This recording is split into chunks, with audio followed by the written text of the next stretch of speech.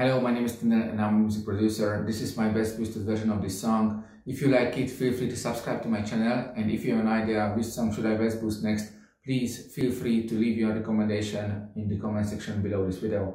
By the way, you can find my own music on Spotify too. Thank you and enjoy.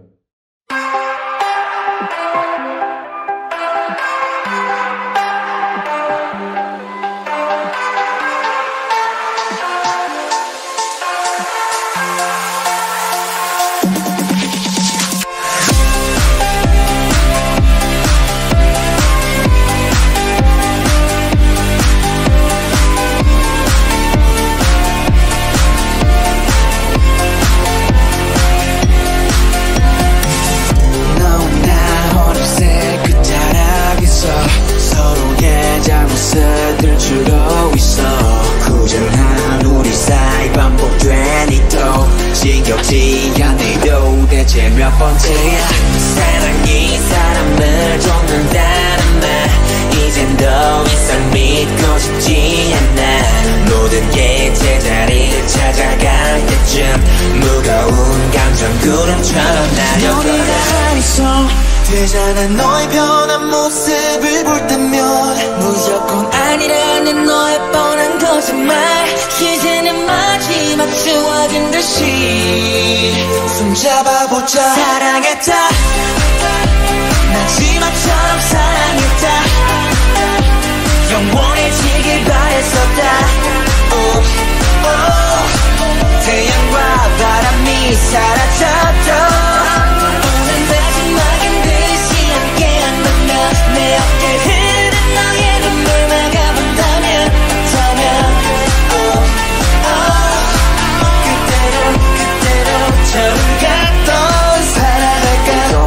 그대로 돌아간다면 사랑의 무게로 뭐가 됐던 간에 우리 밀어내려는 모든 것들을 버틸게. 넌 나를 지켜봐줘. 우리 조금 위험해져도 같이 한 시간만 제발 잃어버리지 말고 지켜줘.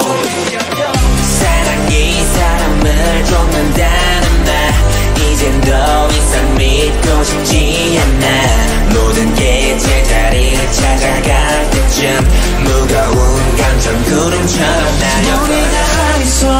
되지 않은 너의 변한 모습을 볼 때면 무조건 아니라는 너의 뻔한 거짓말, 이제는 마지막 추억인 듯이 손잡아보자. 사랑했다, 마지막처럼 사랑했다, 영원해지길 바랬었다. 태양과 바람이 사라졌던 내 어깨 흐른 너의 눈물 막아본다면,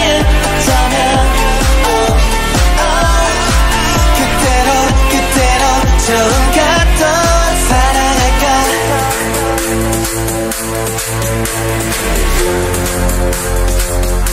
널 사랑했던 내 모습조차 그리워서 사랑했다, 마지막처럼 사랑했다, 영원해지길 바랬었다.